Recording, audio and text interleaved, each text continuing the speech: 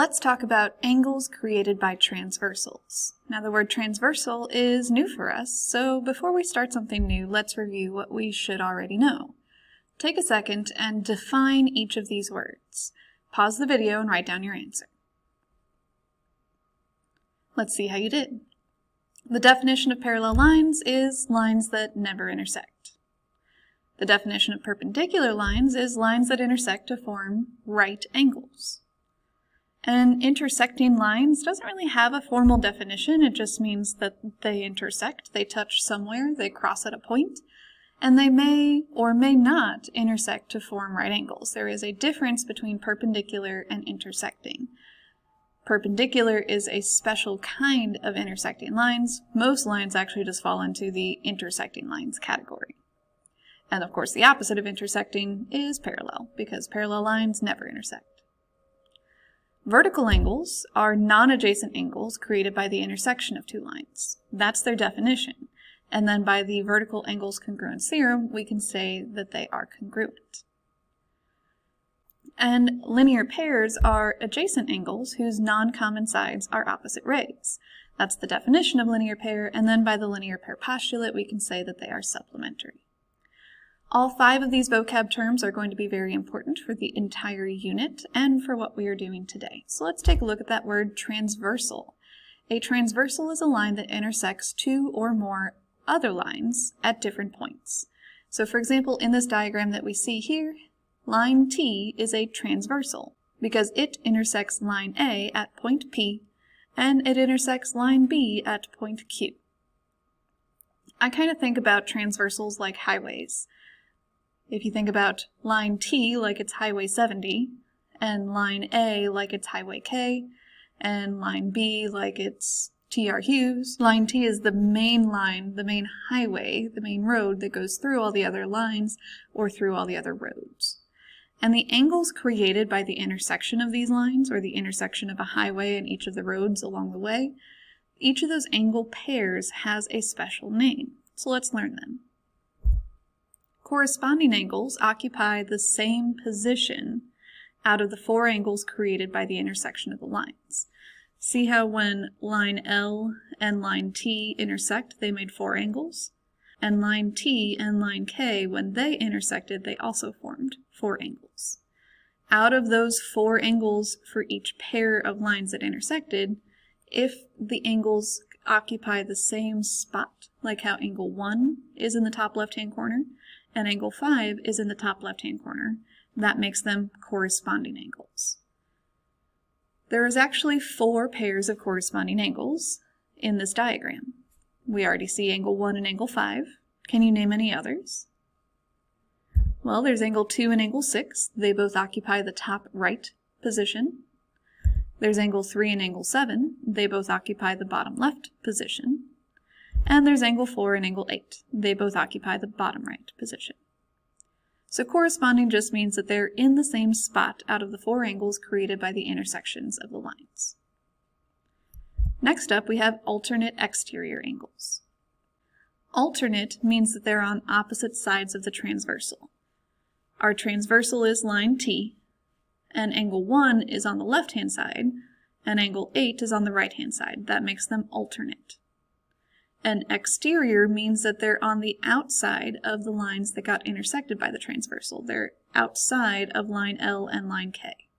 So angle 1 and 8, that's a pair of alternate exterior angles. There is actually another pair as well. Do you see it? It's angle 2 and angle 7. They're also on opposite sides of the transversal. One is on the left and one is on the right. And they're on the outsides of line L and line K. That makes them alternate exterior. We also have alternate interior angles, which is very similar, except instead of being on the outside of line L and K, it's in between lines L and K. So angle 3 and angle 6 would be an example of alternate interior angles. They're alternate because they're on opposite sides of line T. One's on the left and one's on the right. And they're interior because they're in between line L and K. There is another pair of alternate interior angles. That would be angle 4 and angle 5.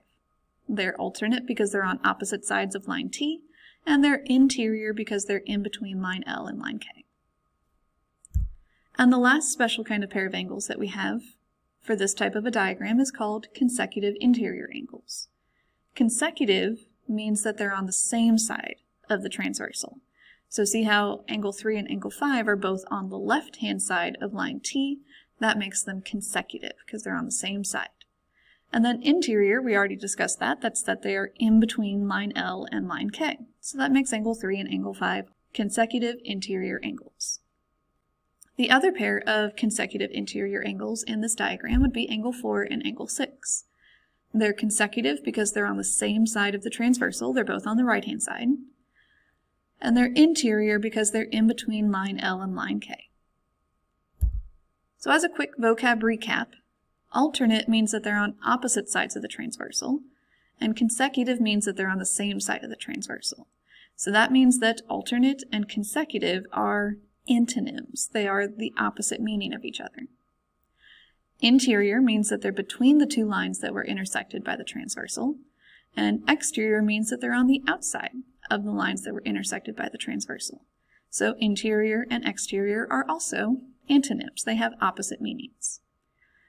And then we have corresponding, which is just kind of its own thing.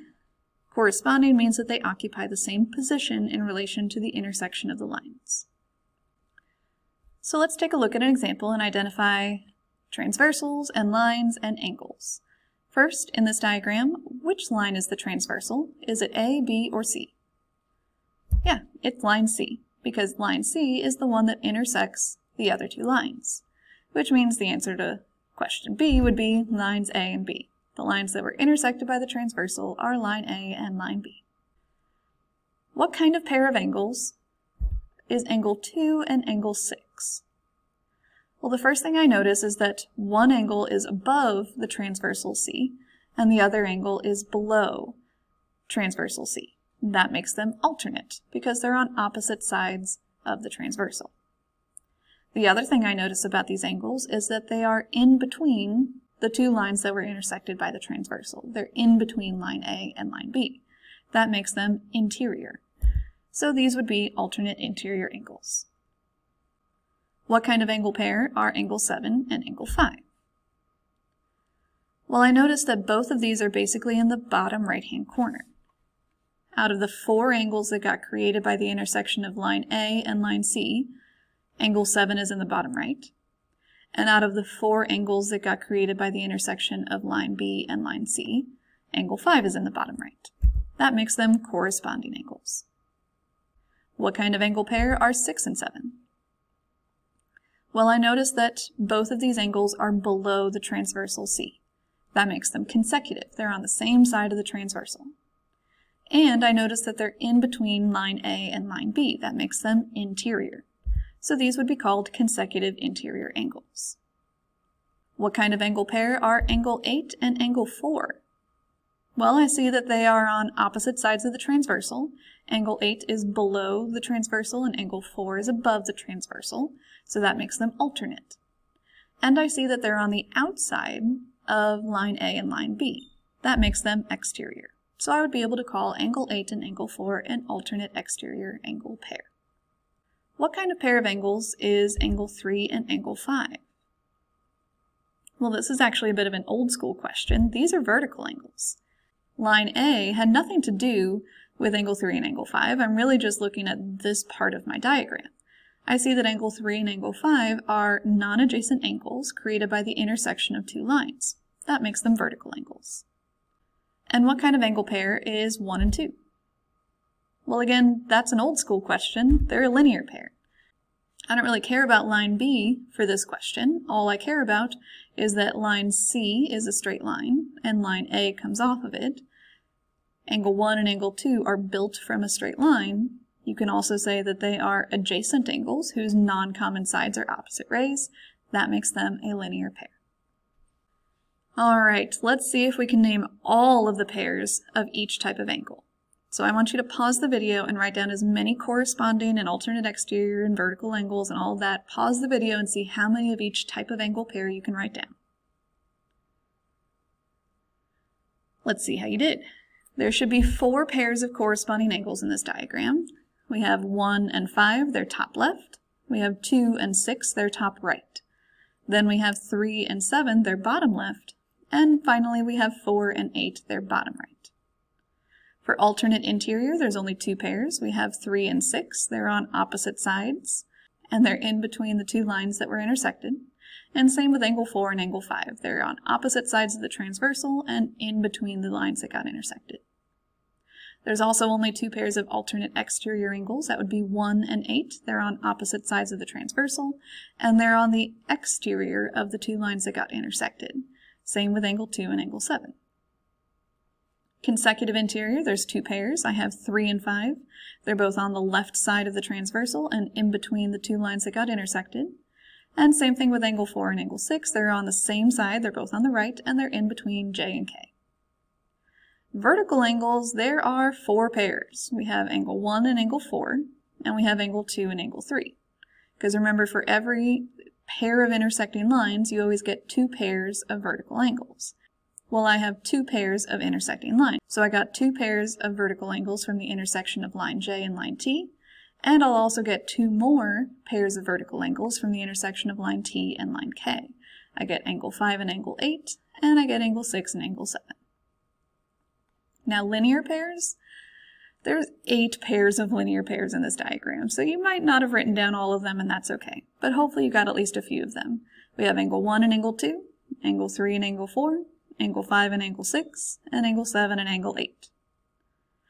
And we also have angle 1 and angle 3, angle 2 and angle 4, angle 5 and angle 7, and angle 6 and angle 8. Remember, linear pairs are just adjacent angles built from a straight line. So like, for example, angle 1 and angle 2 are a linear pair because angle J is the straight line that they're built from, and T is the transversal, or the ray that comes in between those two. So angle 1 and angle 2 would be a linear pair because they are adjacent angles whose non-common sides are opposite rays. And that's all you need to know about identifying corresponding alternate exterior, alternate interior, and consecutive interior angles. In our next lesson, we'll talk about what happens to those kinds of pairs of angles if the lines that got intersected are parallel.